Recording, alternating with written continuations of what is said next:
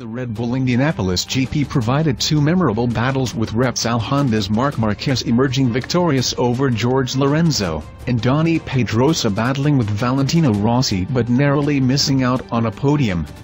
Marc and Dani both lost opposition on the opening lap, dropping down to second and third respectively as the race began under a constant threat of a thunderstorm.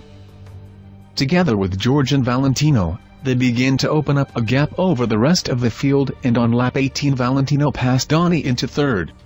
The riders split into two groups with Jorge and Marc opening up a gap, and with 8 laps remaining rain flags were displayed at points around the circuit.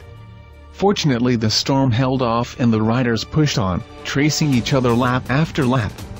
Dani passed Valentino on lap 23 but was passed back within a few corners.